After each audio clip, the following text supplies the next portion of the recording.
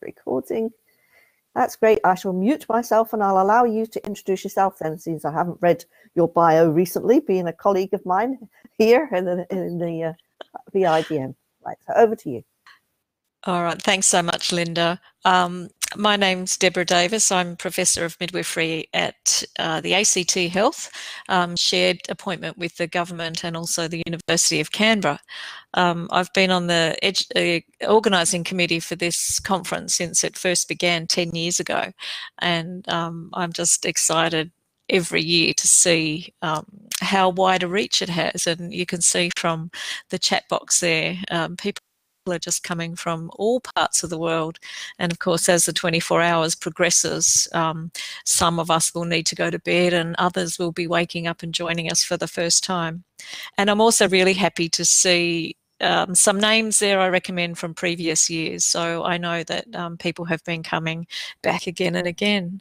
Welcome to this session, and thank you for bearing with us. Our speakers haven't made it, and sometimes that happens. It could be an internet issue, it could be a time conversion issue, but for whatever reason, they're not able to join us, and that's disappointing because we were going to hear a great presentation from Pakistan.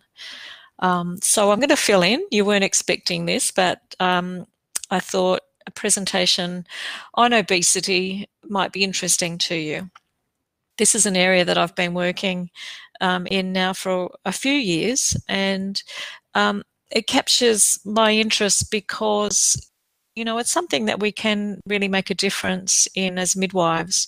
And it's also an area where I think there's a lot of stigmatism, and even in the health sector where we say we give care that's very non-judgmental, I think that's not always the case. I think there's a lot of room for improvement in our maternity service. Obesity is a problem for most countries now. Even those countries that aren't well resourced are struggling with women eating the wrong sorts of foods and becoming more and more obese. So it's something for all of us. You know that in most health services we use the body mass index as a measure of women's obesity. It is a really crude measure. It is our weight in kilograms divided by the square of our height. And of course, if you're what it doesn't account for is the weight of different components of our body, like bone, of course fat, but muscle, and we know that muscle is quite heavy. So you could be someone who was very muscly and developed, and therefore you'd weigh a significant amount, and you could have a high BMI, and so that doesn't necessarily reflect the amount of fat that you're carrying in your body. But it's very difficult to use other sorts of measures in the context of maternity care. There are different ways of determining how much fat we're carrying, which include the caliper measurements, but they're very time consuming and require some expertise. So we use this very crude measure, and it's just important to appreciate that using the BMI is not completely accurate. It gives us some idea of someone's adiposity. This is one of the classification systems that's used to identify what's normal BMI under and over. This one comes from the Institute of Medicine, which is quite an esteemed organisation who's governed by a panel of experts and also a group who've done a lot of research in this area. So underweight is usually defined as a BMI of less than 18.5. Normal is between 18.5 and 24.9. And then you'll see as you become overweight and then into the obese classes, they've been subdivided into class 1, 2 and 3. And you can see to the right of that column that the risk of complications emerging by BMI is like a dose effect. So the complications, those risks are higher depending on how much additional weight someone is carrying. So someone may be only just a little bit overweight and they wouldn't have a lot of extra risk that is brought to their pregnancy due to their weight status, but it does significantly increase as the BMI increases.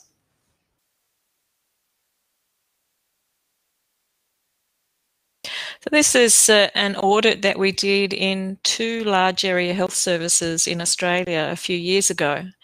And we had over, I think it was more than 10,000 births in this audit. And this was just categorising women by their pre-pregnancy BMI and what category they fell into. So you can see that it was roughly 60% had a normal BMI. We weren't looking at the underweights here. We were just looking at those who were over. And then about almost 25%, 24% were overweight, and the other quarter were different degrees of obese.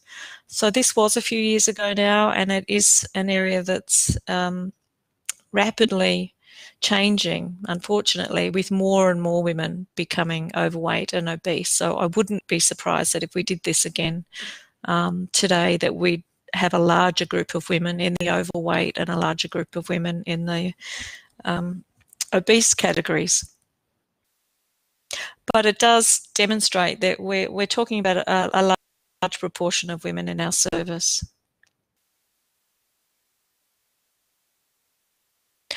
It's always really important that we don't judge any women in our service, but particularly around obesity, because it is associated with low socioeconomic status. So women that don't have good access to financial resources, to education, to all the resources that go with someone who is in a higher socioeconomic status, they are more likely to have obesity for very complex reasons. Lack of education is highly associated with obesity. There is without a doubt genetic components to obesity, so we do inherit some propensity to be obese or to be at risk of obese through our lifetimes. And there's also cultural norms and expectations. So it's not, in every country, it isn't necessarily attractive to have a normal body weight. Some cultures prefer women that are rounder and heavier, or there might be cultural practices or norms around the ability to exercise or around certain food groups that just make it more difficult for women in some cultural groups to maintain a normal body mass index.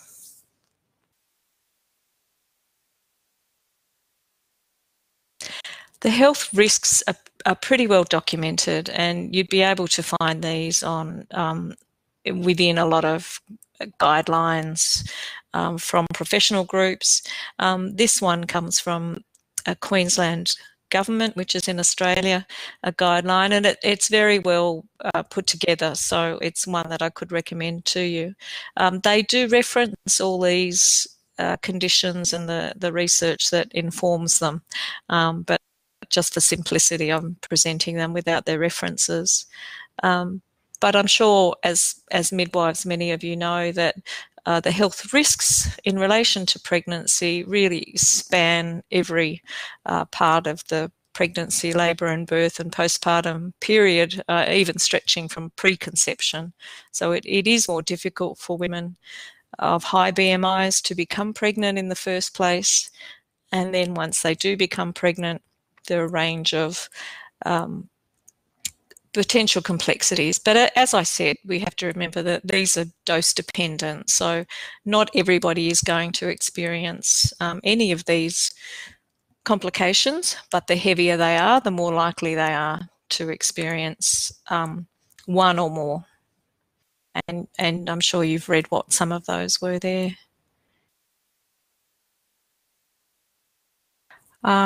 We've gone from pre-pregnancy, we've gone through the antepartum period, now into the intrapartum period. There are a range of additional potential complications. the postpartum period, and the neonatal. And some of those complications arise just because of the mechanics of having additional weight. So the interstitial tissues are more crowded with fat. So really the birth canal and the pathway for the baby is much more crowded when there's fat in those interstitial periods. So you've got a baby, sometimes a bigger baby, trying to get out of a smaller space. So there are mechanical issues. There are also physiological issues, right down to the way that the cells are functioning, for example, in the uterus. So the contractibility might not be there, and that's why there's often slow progress. There's a higher risk of PPH, for example. And then into the breast tissue. So when there's additional fat tissue in the breast, the circulation to the ducts and lactogenesis might not be as efficient. So there are issues with breastfeeding as well. And then, of course, there is research now suggesting that the intrauterine environment of the fetus can have an impact on the baby through its lifetime. So potentially that environment can increase the risk of that baby to obesity through its lifetime, beyond just the nurture in relation to the culture of the family and eating and exercise habits, but something happening potentially epigenetically to the fetus in that sort of environment.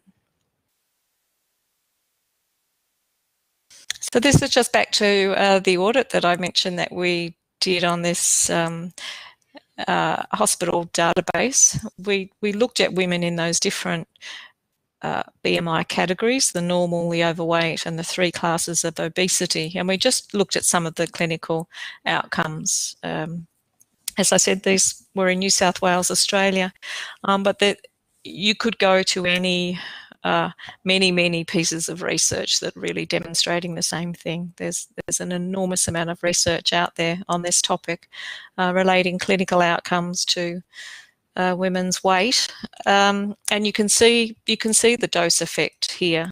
This was antenatal admission, so it wasn't care episodes when these women might be seen by a midwife or other maternity health provider, but actually being admitted to hospital. It's not telling us what they were admitted for, but you can see there's the proportions are increasing as the BMIs are increasing. And in that highest category, 30% of those women had an admission to hospital during their pregnancy. And usually we don't admit women to hospital unless it's a pretty significant condition. These are just narrowing down, looking at women who have hypertension or diabetes in their pregnancy. So if you were just comparing the normal weight women with the obese class 3 women, you could see there's quite a disparity there. A lot more women with that heavier BMI being diagnosed with problems with hypertension or diabetes. And they're some of the most common conditions related to BMI. Caesarean section. At the rate at this time for women who had a normal BMI was 24%, and then we can see that dose relationship going right up to 50% for obese class 3. And we know that they're women who are really at high risk from the caesarean section. So you're exposing this group to hemorrhage, to DVTs, to anaesthetic problems, to wound infections. There's a whole additional consequence of a woman with a very high BMI having a caesarean section, but 50% of this group had caesarean sections.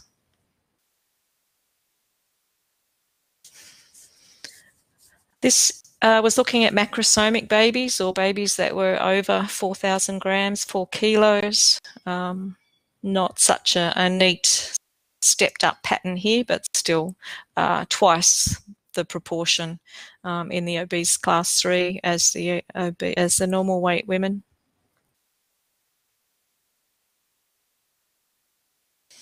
And then this is very small proportions if you look at the percentages on the top of each one. But this is APGARs with 0 at 5 minutes. So these are babies that probably didn't survive if they had an APGAR of 0 at 5 minutes, definitely. Like I said, it's very small percentages, 0. So a third of 1% for the normal category, but it's almost up to 1% for the women who are in obese class 3. So that's almost 1 in 100, which is a really very, very tragic outcome.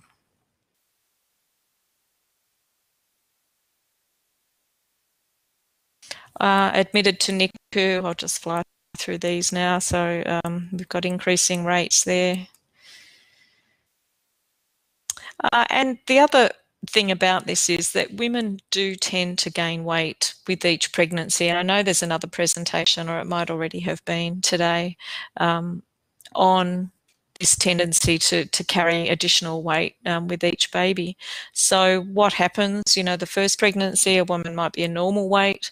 She might gain a little bit too much in pregnancy, and then after she's had that baby, she's got a couple of extra kilos that she's not been able to shift. So she comes into the next pregnancy a little bit heavier. And then the next one a bit heavier again. So that can be moving women from a normal weight into an overweight and sometimes into obese.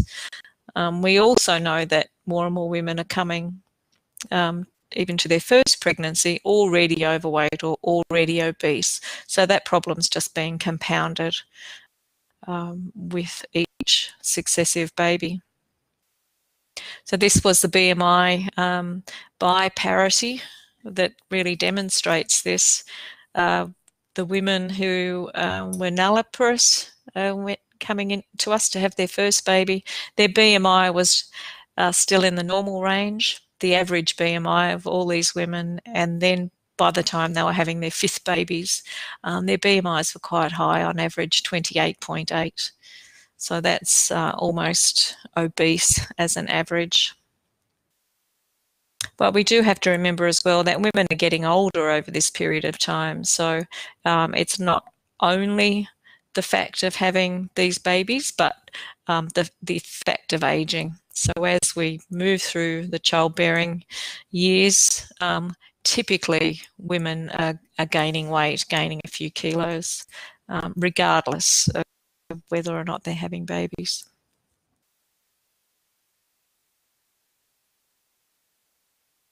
So just a little bit now, that's the statistics. And of course, behind every statistic, there's a woman who's having a pregnancy and a baby and needs our maternity care. So a really important part of this is what are women's experiences of having maternity care. And this literature here comes from a literature review on women's experiences. So this wasn't our own research. I've got some references for you at the end.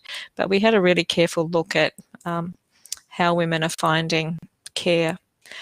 The thing about obesity or overweight is it's a very visible condition. It's not like diabetes or hypertension where you can go through the world and people wouldn't be looking at you going, oh my goodness, she's got diabetes. So it's something people can see. And of course, there's a lot of social pressure in our world to be slim and to be beautiful. So there's a lot of stigma attached to being overweight. And it is associated with moral qualities like lack of self-control, like greed, like laziness, like selfishness. So people do see an obese or overweight body and attach these moral qualities to it, which is pretty unhelpful, really, because as we know, there's a range of reasons why people could be overweight or obese. So it's also a very public body. The pregnant body is quite a public body, and you'll know this if you've ever been pregnant and subject to people touching your body or patting your belly in any way. So this is just a quotation from someone. And for her, she's an overweight woman who is pregnant, but she feels more confident in her body. But people do feel increased scrutiny from the public when they're pregnant. So we see this in other areas. For example, women who smoke, people would be looking at them sideways if they're pregnant and they're smoking, drinking alcohol. Same with obesity and pregnancy. Some women feel like they're being looked at and judged.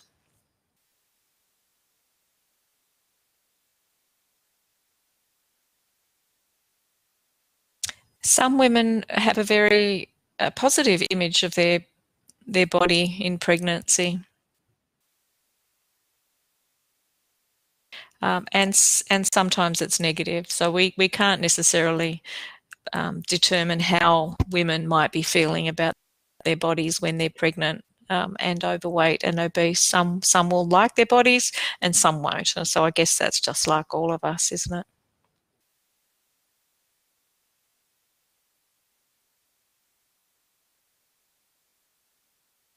So it's interesting, isn't it? What's socially sanctioned. So some women have said that's a great excuse. You're allowed to put on weight when you're pregnant. So I feel like um, it's a good excuse, and people won't judge me so much.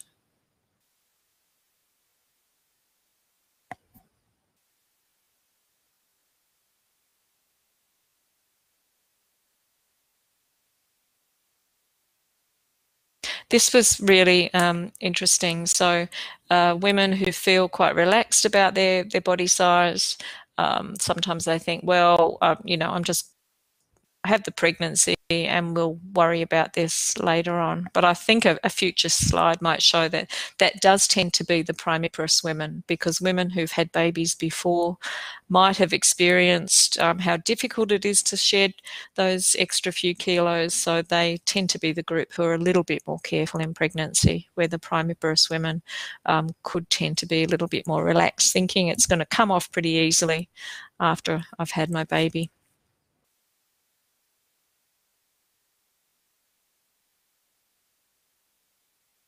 Yeah, so there's an example of one woman who had an experience with a previous pregnancy of finding it a little bit hard to get that weight off.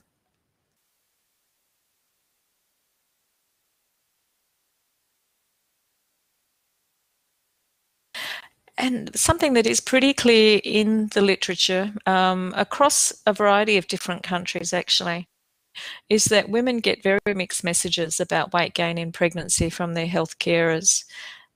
So some health carers don't address it at all.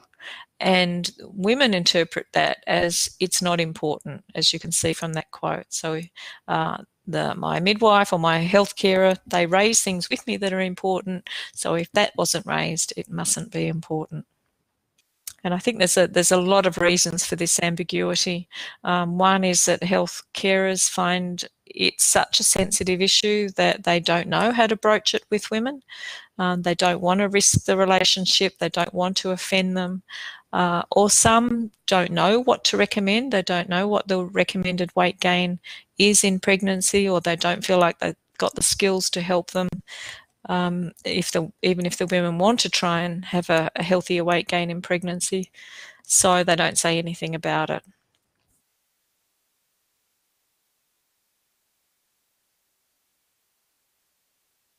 And then there are, and these are hard to read as a health carer. There are a lot of women who have very bad experiences in our maternity services.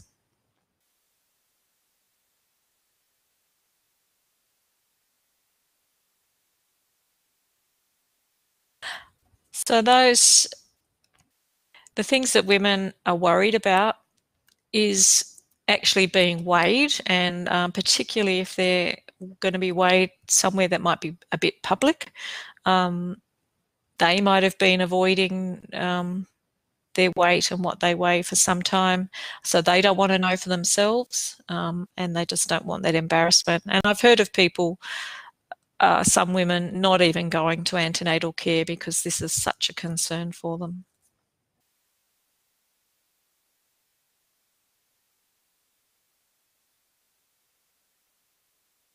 then not only exposing their weight, but exposing their bodies. So they know that they might be exposed at least on the abdomen when they're having palpations, or when they're having their babies, parts of their bodies will be exposed. And even with their intimate partners, some women didn't feel comfortable being naked. So I think that's something that's really important for us to remember. Every woman, obese or not obese, or overweight or not overweight, will have their own issues around their body and their own comfort zones in relation to their naked bodies, even with intimate partners. So we can't make any presumptions about what they're comfortable or not comfortable with.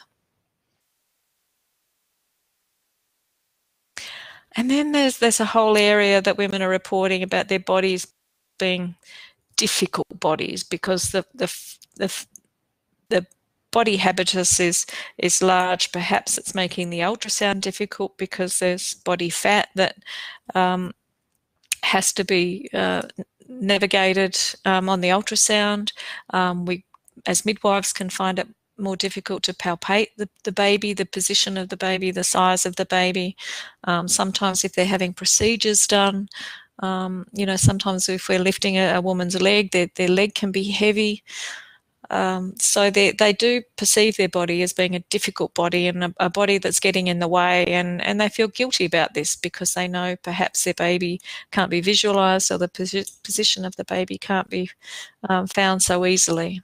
So we have to be really careful if we are having these sorts of problems to be enormously tactful, because women are going to feel embarrassed and potentially guilty about that. And then, of course, there's this whole area of risk. They've got a risky body, and that seems to be the only thing everybody concentrates on. So, I did start the presentation with the litany of potential problems and complexities and risks that face this group of women, but we do have to always remember that they're having a baby first and foremost, which is such a life-affirming experience, and they don't want to hear every single time they come to the service about the risks.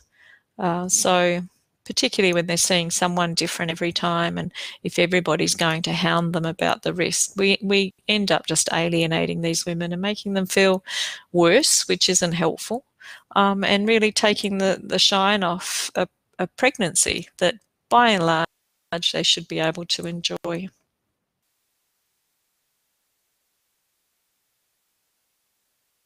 So, yeah, we can sit there and go, okay, well, all this is terrible and we don't want women to be having these terrible experiences. So what can we do? What are more positive encounters that this group of women can have? And I think from the literature, women say they really like affirming encounters. And for that, what they mean by that is that women, health carers are frank with them and upfront with them. So they don't want us to be secretive or keep things from them. So being upfront, and also, so not planning care behind their back, but also dealing with things with humour.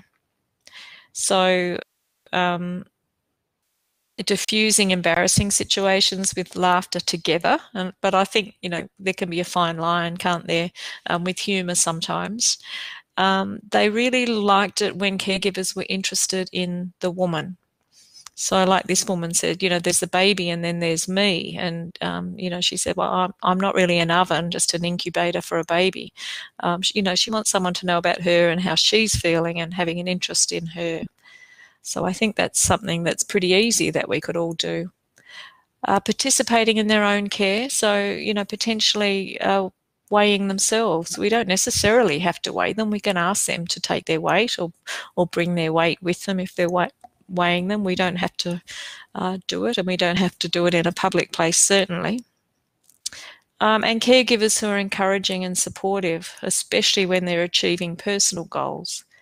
And one of my students told me a story recently of one of the women she was providing care to as a student midwife who went to the hospital service to book in, and she'd already lost 10 kilos in an attempt to get healthy for her pregnancy, and she'd gotten pregnant, and she was still leading a really healthy lifestyle, but she was still overweight even though she'd lost some weight.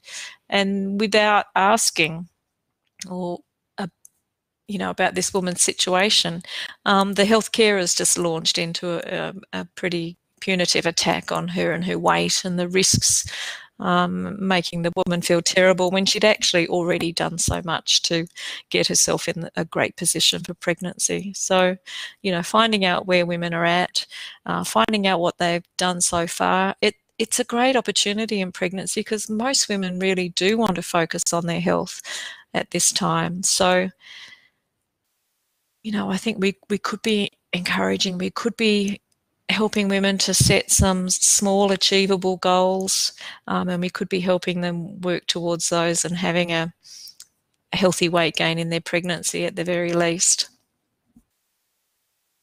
I think if women don't want to do anything about it, if we put it to them and ask them if they want to focus on their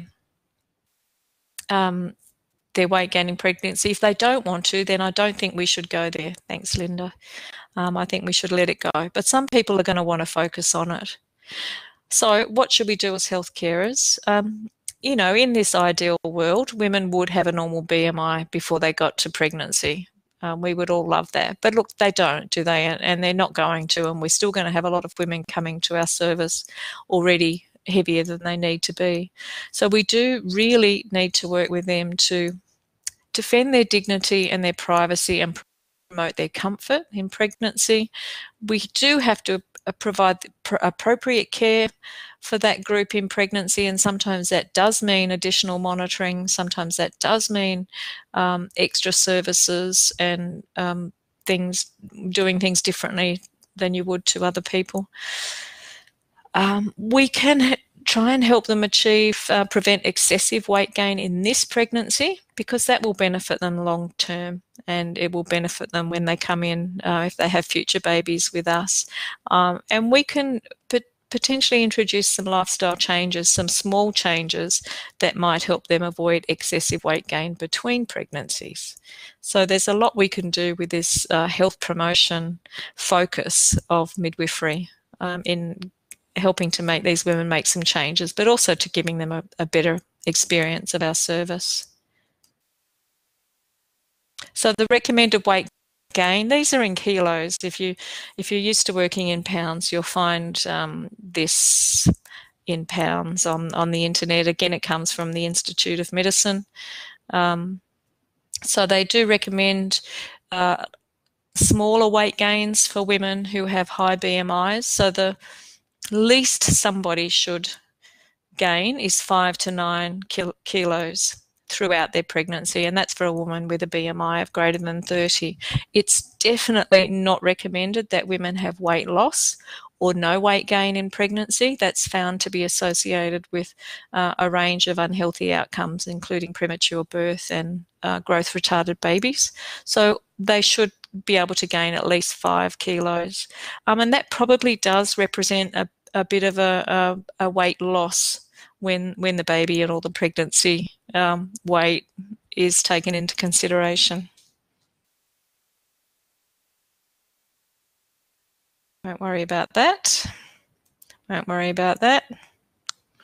So I won't go through these, but there are a range of things that we might need to do additionally for women who are overweight or obese, and I'll just flick through them. So if you wanted to review them on the video, we could. And again, as I said, it really is going to depend on what women's weight is. If they're a little bit overweight, there are not going to be additional risks.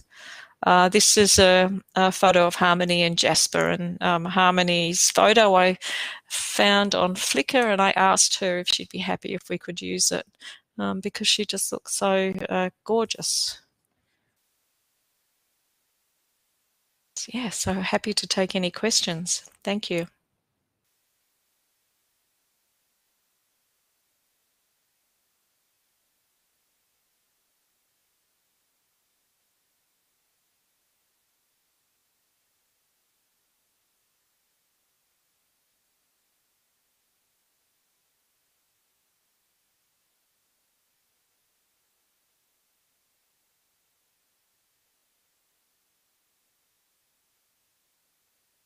Are you there, Linda?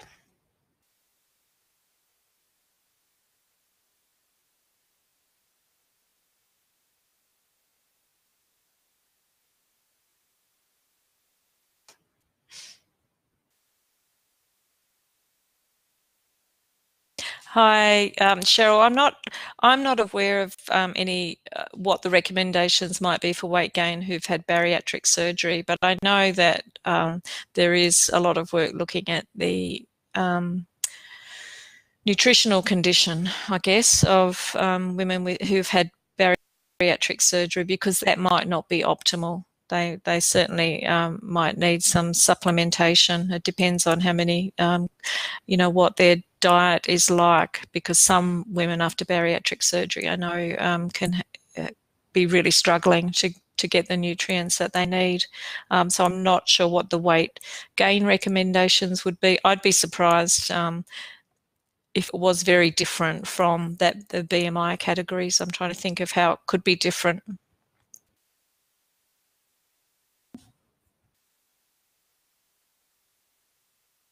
If any of you want to ask a question directly to Professor Deborah Davis, I will now give you the option of using your micro.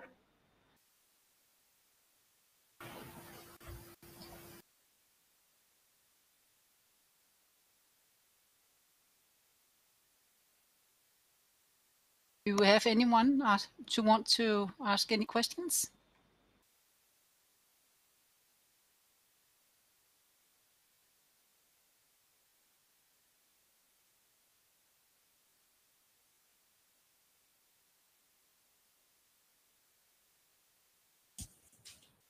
I think, someone said that it's often not prioritised in our settings. I mean, that's right. And sometimes actually some policies are quite punitive against women that have high BMIs. For example, water birth might be not promoted for women who have high BMIs. They might need continuous monitoring in some services. And, I think water immersion is actually a great thing for someone who's got a high BMI, because it can just take the pressure off the knees of the woman or the joints, and they can change position much more easily. So I think we do have to think carefully about how can we make the experience of this group of women better in our health service. Can obesity cause asynclitic presentation? Yes, I'm not really sure. I think it probably depends a bit on what the fat deposition is like in the woman, in the abdomen and in those interstitial tissues. I haven't thought about that specifically. Thank you.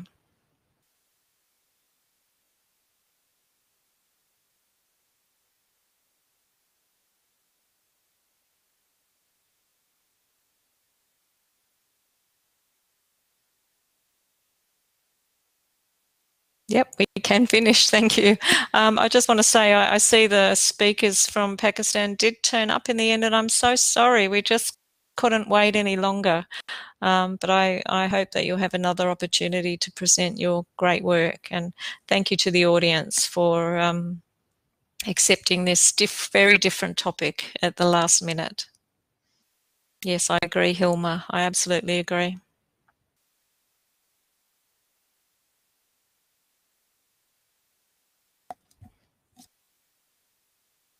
Okay.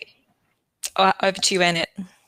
Okay, this session is coming to a closing now. Thank you very much, Deborah, for standing in a very short notice with the presentation.